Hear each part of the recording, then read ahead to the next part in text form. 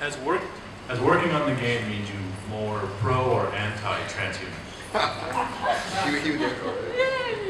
We always had this joke in the design team that the game represents all those different views. It represents the pro, the anti, do people think technology is a good thing, a bad thing?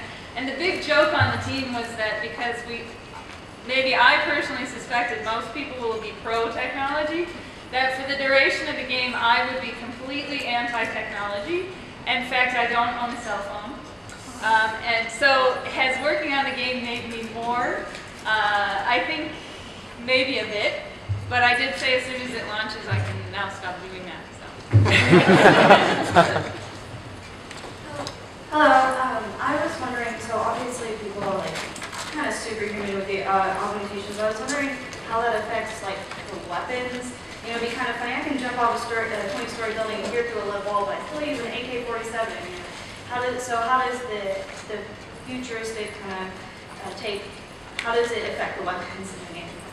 The weapons, I do know a bit about the weapons too, which is kind of interesting, but I'm afraid that I'll be a little bit off on this. But I know we had a game designer who was really into weapons, and he kind of, in the game, all of the weapons have a lot of basis in reality, but also kind of taking it a little bit futuristic. So unfortunately I can't really answer you because I was not too involved in that, other than when they were done they said, here, write the descriptions, which I then handed off to someone on the team who likes guns. But find us on Twitter or Facebook or Tumblr and submit a question and we'll get it answered. We usually answer a lot, so. Hi, you said you'd project science part realistically. I was wondering why you chose the date 2027, because it's really, really early and our economy won't really project it the way you planned. Well, I don't see it will, how like the technology would advance enough for augmentations to transfer from a need to have basis for a consumer basis. well, in our backstory, we did build in a series of events that happened that turned that tide. Because, like we were saying, one of the questions is, what would convince somebody to cut off their own arm? So we did have that kind of built into our storyline to try and make it a little bit more real. But I think the real reason that we picked 2027 is because of the Deus Ex timeline itself, and I won't say anything more than that. Yeah, I saw it like on the preview. The city had the like hanging trams and stuff. Like it's really, the art is totally different than it is today. And I was just wondering. I think that city that you're talking about is Hengsha, which is in China. And that was also kind of one of the liberties we did take, because that was also a nod to Deus Ex. We wanted a two-tiered city. So we kind of, occasionally we did take that liberty. All right, thank you. Okay, so the voices for J.C. Denton and Adam Jensen, they sort of speak like that same low drawl. They have that same style to them. I was wondering, are they related in any way? The actors? No, the actual characters. The actual characters. I'm going to take the fifth on that one. Okay. All right. Okay, thank you. Yeah. So what made you guys actually think of actually cutting off the whole limb instead of just actually like having like an exoskeleton, like a partial implant, instead of like having a whole takeaway? So if you have a prosthetic limb today, actually about 10 years ago, I think 80% of them would just be abandoned. So if there's not some linkage between the thing that you're wearing, it really irritates you. So if it's not directly integrated, it bugs you. So when you say, why not just wear an exoskeleton or something outside of the body, your body doesn't map to it, and so it bugs you constantly, and you just stop using it. So the majority of the soldiers stop using their prosthetic limbs based on the old technology, and so there's been a lot of work to integrate that with your nervous system. Hey, in the original Deus Ex, Gunther Hermann and Agent DeMarle were really the only mechanically augmented people you met in the entire game. And that's only 25 years later. So don't we kind of already know how the Seraph versus Project Purity people go? Again, there's a lot of things that can happen in 25 years. If you look at our own history, the world changed overnight with the Twin Towers falling, and nobody predicted that. So I think that there's a lot of room to play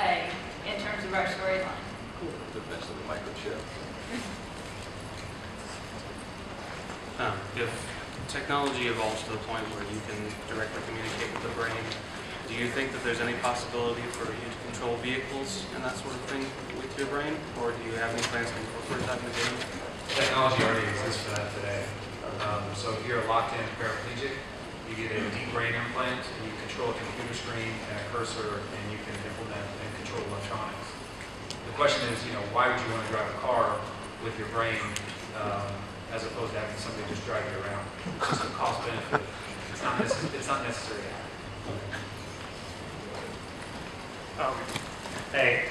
So one of the things I've seen in all phases is that you've only really been fighting against security guards or our soldiers and things, but in the other Deus Exes they had a lot of mechs, droids, and things like that, also mutants like Resource and such.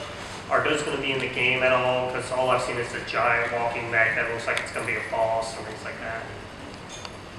Marketing will kill us if we say anything.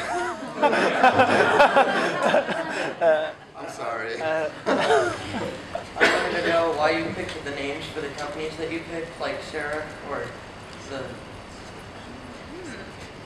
There are several companies in the game, and Seraph is one of them, and another one is called Pion Medical, and another is called Picus Communications. I think we've talked about all of them already.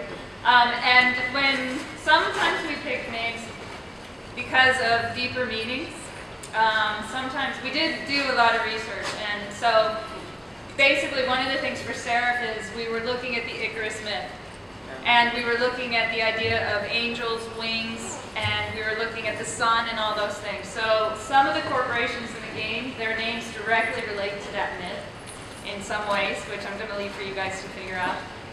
Usually a lot of the companies, sometimes the company name was just like flash of inspiration, but sometimes it really was tied to who they are and what they do and how can we make this a kind of little in-writer's joke that I'll let you guys explore and figure out yourselves, because I don't want to give it all too away. Oh, we got time for one last question. This is fun, but we gotta wrap it up. So she's working on that right now. And so Google started working off lab. That's in production today. It's going to be a really hard project. It's good. It's good. Did you answer your Sorry, question? we're not done. We're not done. We're not done. We don't care about this. We got some problems. Yeah, we got our own questions. All right, as the three biggest Deus Ex fans in the room, we're actually kind of disappointed right now. Because we've been sending our ideas to your company for years. Week after week, we've never gotten a response. Listen, I send you stuff all the time. I send Square things. I sent you guys, but listen, it's been a long time. I've sent you guys Chrono Trigger Trance remixes, minis. I've sent some really good Fran and Balthier fan art. You guys don't respond to anything, okay? And we sent you an awesome video that we feel like you could have followed stylistically or whatever, and I didn't see any of that represented up there. And we've also been working on this video for years. Where is the video? Do you have the video? We know you have it. We don't have that video. Where's the might video? have it. I think I maybe. Open up your desktop. I bet it's on there. I bet you have it. It's important. There's panel. There's. Okay. That's. Oh, recycle bin? Really? Really? Come on. Yeah. Click restore.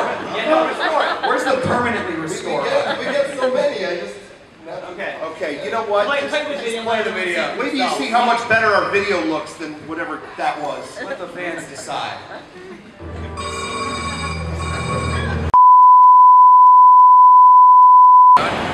Alright, the panels just ended. Obviously the fans loved what we had to say about the game. I don't know what Square's problem is. They cut us off. Why would you cut us again?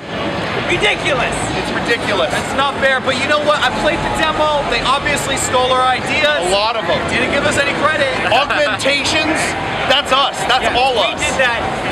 So basically what we're saying is we're going to get a good game, and now Square owes us a ton of money, so I guess we win if you think about it. At least the game is good, but we go on looking like nobody's great. You ignored me when I sent you the Fran and Balthier fan art. You ignored me when I did my Chrono Trigger remix minis. You won't ignore me a third time. Crazy.